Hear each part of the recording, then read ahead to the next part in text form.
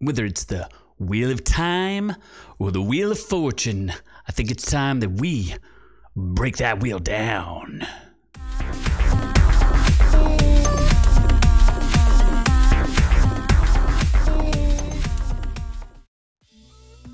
Hey friends, it's your man Z from Our Reviews Will Kill You, and I'm here to talk to you about episodes 1 through 3 of Wheel of Time. I'm gonna try to not spoil anything, just to kind of keep it, I'm not gonna break anything down yet, I'll just give my impressions, and then I have what I think is an interesting story that might flavor the way that you think about this show. Now, we got a lot of feedback from the fans, friends, and fam out there telling us all sorts of things, how a lot of people initially were not happy with this thing.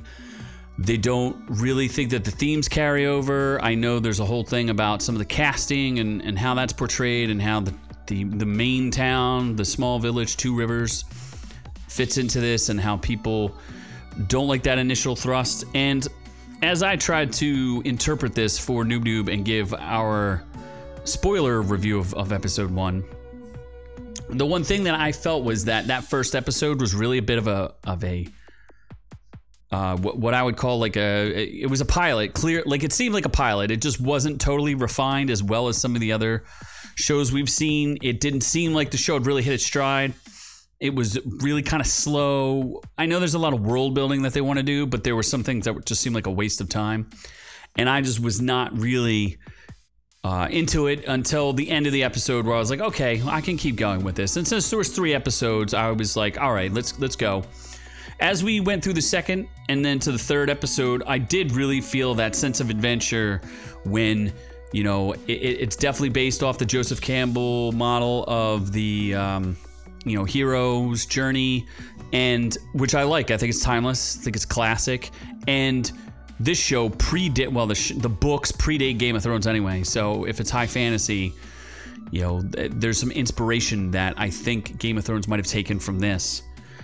And what we have is these next 2 episodes that seem a little bit more refined. The costumes looked a little bit better. I think some of the CGI looked a little bit better. I felt that the tension, really worked well, and the way that they worked the cast together and moved the cast around into different pieces and different places. I really enjoyed the sets. I thought the sets were really good, and some of the music wasn't too bad. I actually really enjoyed the singing. They did some songs, and you know how that's a big thing from Lord of the Rings and Tolkien, how there's these songs. They actually did a really good job with these songs. I don't know what they really sound like, but as an outsider, somebody who does not know the books at all, other than what my experts tell me, I was kind of into it. So I'm going to stick with it the rest of the season. I'll keep giving you reviews because I think it's doing pretty good. I'll give it some time to world build. I hear there's a lot more interesting characters coming, and the ones we were introduced to I thought were actually really good and really cool. So I'm looking forward to more. Right now, with only 3 episodes out, the tomato meter has it 73% for the critics, 83% for the audience. And I'm there. I'm okay with it. At first, I know we made some jokes about them being the ugliest cast on the face of the earth, and maybe they are, but maybe they'll work it out. Maybe some hotter people will come along. I don't know. But for now, I'm digging what's going on, and I think we'll keep with it and see how it goes. Maybe it jumps off a cliff. But for now, we're going to follow it, and we'll keep you up to date as we go along. So no spoilers, and I'm still in. I think it's worth giving it a shot, especially in comparison to something like Cowboy Bebop, where I don't know what's going on there. I don't know. But here's the story I wanted to share with you that I think might shed a little bit of light as to what we're looking at here, because we're going to find the same thing when Lord of the Rings drops on Amazon, where they spent like $1 bajillion trillion on it.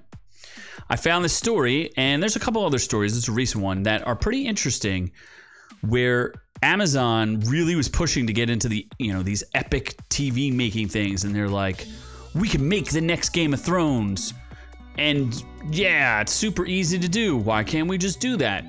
And when we talk about them being the game, like the next Game of Thrones, we're not talking about similar high fantasy stories. Like I know it's obviously Lord of the Rings and Wheel of Time, they both have some inspiration for Game of Thrones, like I get that, but I think we're more talking about water cooler talk. Like, I remember back when Game of Thrones was on, it would be on Sunday nights, and then you'd come into work and everybody would be chitter-chattering around, just talking about Game of Thrones, like who was the last person to die and whatever. This is on Friday night, so I don't know if it's good. That might be a mistake right there. I don't know that makes a lot of sense. But what they do compare it to is Jeff Bezos. There's a book about Jeff Bezos, Amazon Unbound, written by business reporter Brad Stone. And some of the things he talks about are pretty interesting. So he was talking about the perceived failure in 2017 of The Man on the High Castle, which I did try to watch. I think I got through 1 or 2 seasons and was like, this is just so boring and not good and poorly put together. It's a show based on the Philip K. Dick novel of the same name. And there was problems with the show besides it not being that good. And it only aired for 4 seasons. And Bezos was really annoyed that it didn't become a major hit. He's like, it shouldn't be that hard. This is a quote from him. This should not be that hard. All these iconic shows have the same basic things in common. And then he went on to list, seemingly spontaneously, 12 aspects of great series, including moral choices, positive emotions, a compelling antagonist, and humor. So for a time, Bezos' word became law, and they were required to submit spreadsheets explaining how each show fulfilled their criterion.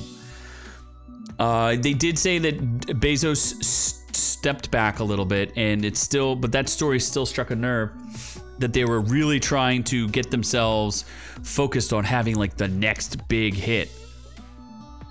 And it's funny because this author here is saying that there was a big whiff from that checklist on this show. From what I understand, though, there is a huge. This show has a huge mythos, and there's a lot of characters. I think there's 12 books. Started around 1990 when the books were starting to be read or written, and the one goal wasn't. It's not like what they're saying, not just Game of Thrones, but like the next TV mega hit. And if you recall, from what I remember, Game of Thrones in the first season was not really a big hit. People were just like, "What is this show?" And then, spoiler here is, Ned Stark happens, and then people were like so shocked and stunned that something like that could happen, and you find yourself in a place where all of a sudden it's like I said, appointment television, and people really paying attention to every single thing that's going on. So as Amazon's gone on through years and years with a bunch of different, I think they totally randomly fell into The Boys. The Boys is very popular, but they had no idea that was going to be a hit, especially considering I think it's from the Garth Ennis, who also did that other show, which escapes me. The one I think it's called Preacher, and that didn't do that well. Carnival Row didn't do that well, which had elements of high fantasy and high budget, but the 2 leads, Cara Delevingne and Orlando Bloom, it was an okay show, but it was weird and freaky deaky, and I did not. If it never showed, like I totally forgot it existed until I read this article, and I don't know, like if season 2 comes out, I'll be like, yeah, whatever. Like I don't care that much. It just wasn't that compelling in the leads. I just didn't believe anything between the 2 of them. So I just think it's interesting how they're just so really focused on like, wow, we're going to remanufacture what made Game of Thrones interesting. And I don't know that they're going to be able to pull it off. I mean, I'll give it a chance. Like I said, let's let the source material speak for itself. Clearly, the Robert Jordan books are very, very popular, and they're probably popular because of a reason. And people who've tried to convince me to read them, it's just more of a time commitment as to an opposition to reading them. So I look forward to hearing a little bit more. Tell me your opinion. What did you think? Should we stick to it? Should we keep going? It's only 3 episodes in. Are you going to tune in every Friday? Do you think the show is interesting enough to talk about it with your friends and your family and your people that you work with, your peers? Or do you think it's a waste of time? Do you think they're doing a disservice to Robert Jordan's books?